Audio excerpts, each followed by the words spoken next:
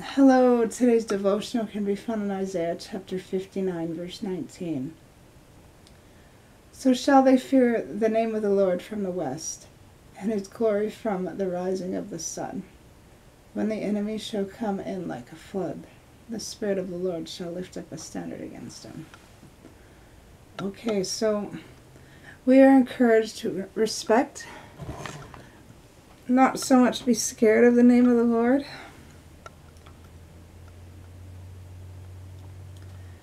And to show respect to it in our thoughts, in our words, and in our deeds.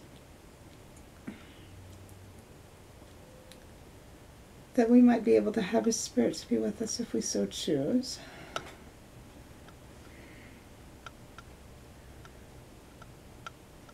And that we might be able to enjoy the glories that He sends to us. We are the greatest and most complicated work that God has ever created. We are most complicated because we, besides being children of God, we're also mortal, and we decide things on our own that might be contrary to what the Lord wants for us. But you know what? The Lord knows this. And He's not going to interfere in our agency.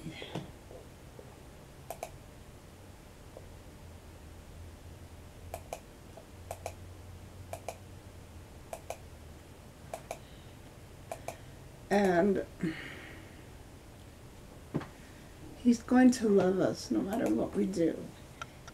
Even if we do things that are not His way. Because what's the point of God hating us? God can be disappointed in us, yes. But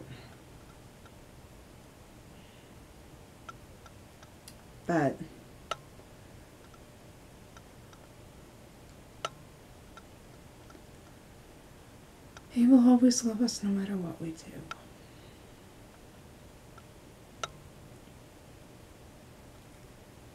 And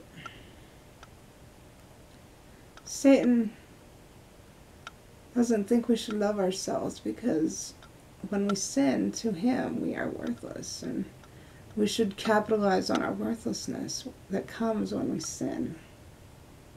Satan doesn't realize that he engineered the need for the atonement by tempting Adam and Eve to eat that fruit. But he did.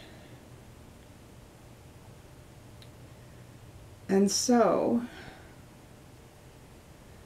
Satan tries to flood our lives with contention and sorrow and anger. And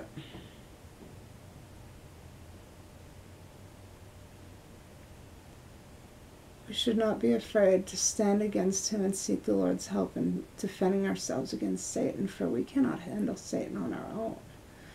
Satan doesn't have any power unless we give it to him, but to resist him, we need the help of the Lord.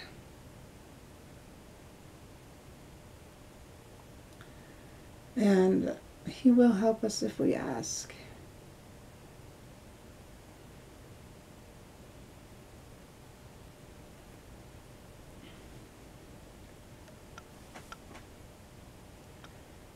And the enemy's attacks shall be great. They shall be upon us. They shall be upon our families. They shall be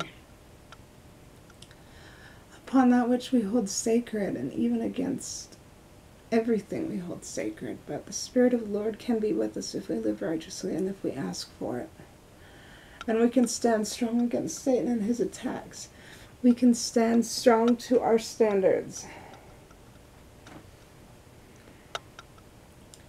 And we shouldn't be afraid to, because we will not be alone in the battle if we don't want to be. We have our agency. We should use it properly, because proper use of our agency will keep the Spirit with us. That we might be able to just stand strong